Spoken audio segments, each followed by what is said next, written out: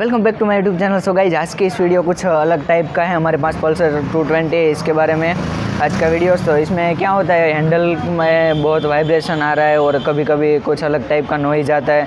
तो देखते हैं क्या प्रॉब्लम है और उसको करते हैं सॉल्व। तो दोस्तों मेरा नाम है श्रीनाथ और आप देख रहे हो जी रॉयल वर्क। तो दोस्तों चलिए शुरू करते हैं आज का वीडियो।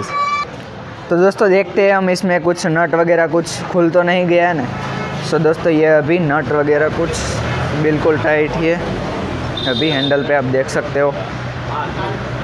तो दोस्तों बाद में हम देखते हैं इसका जो हैंडल का बेरिंग है उसमें डग तो नहीं हो गई ना, उसकी वजह से भी ऐसा प्रॉब्लम आ सकता है। तो दोस्तों अभी हम देखते हैं यहीं पे भैया। हाँ बिल्कुल, अभी इसमें हैंडल का बेरिंग जो है इसमें भी आप देख सकते हो, आप महसूस कर सकते हो इसमें ही डग हो गया है बेरिंग में ही।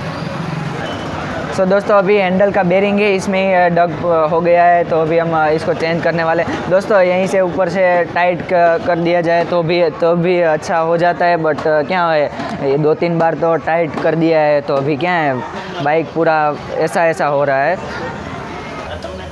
तो दोस्तों अभी हम इसका हैंडल का बेरिंग चेंज कर लेते हैं। इसके लिए हम पूरा हैंडल को भी ओपन कर लेते हैं, तो आपको दिखाते हैं कैसे क्या प्रॉब्लम है। तो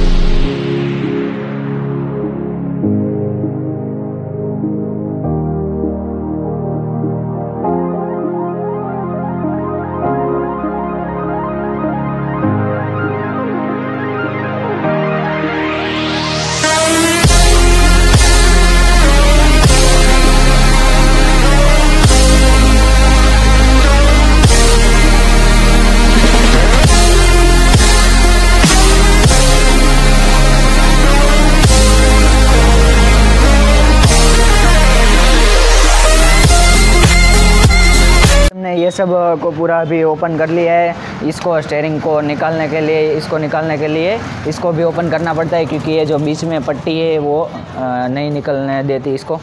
सो गाइज अभी आपको दिखाते हैं इसमें क्या प्रॉब्लम है भैया नज़दीक से। अभी आप देख सकते हो यहीं पे ये कुछ नॉइज़ आता है, कट ये अभी क्या थे हैंडल का वाइब्रेशन भी बढ़ाता है। और अभी आप देख सकते हो अभी हैंडल का जो बेरिंग है उसमें डग हो गया है अभी। तो इसको हम चेंज करने के लिए अभी इसको करते हैं ओपन और दिखाते हैं आपको बेरिंग इसका। इसको कर लेते हैं पूरा ओपन, सो अभी यहीं पे कुछ इस टाइप का बेरिंग आता है इसमें, जो कि आप देख सकते हो। ये यहीं पे इसके छरा है जो मैं अभी इसमें रहने देते हो।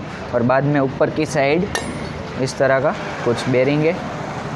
सो अभी ये हम इसको निकालते हैं और पूरा नया इंस्टॉल करते हैं, और बाद में हम देखते हैं कि क्या हमारा प्रॉब्लम सॉल्व हुआ कि नहीं। तो दोस्तों चलिए देखते हैं, इसको करते हैं चेंज। सो गाइज ये रहा हमारे पास इसका नया बेरिंग, ये रहा था पुराना। इसको हम करते हैं इसमें इंस्टॉल और फिटिंग करके बाद में आपको राइड करके दिखाते हैं कि क्या प्रॉब्लम सॉल्व हुआ कि नहीं। तो दोस्तों चलिए इसको फिटिंग कर देते हैं अभी।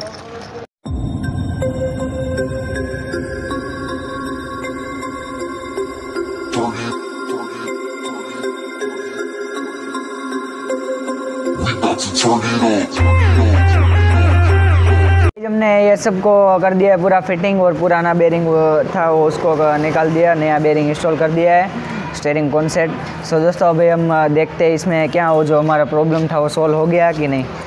आगे से दिखाते हैं। अभी ये हैंडल को क्या, और अभी आप देख रहे हो दोस्तों, हैंडल में ज़रा सी भी डग नहीं है और बिल्कुल फ्री है हैंडल। सो गाइज अभी हम इसको चला के देखते हैं और आपको दिखाते हैं कि क्या अभी प्रॉब्लम हमारा सॉल्व हो गया है या अभी नॉइज़ आ रहा है हैंडल में से या वाइब्रेशन आ रहा है। सो दोस्तों चलिए इसको चला के देखते हैं। अभी रोड जो ख़राब था वहीं पे देखिए।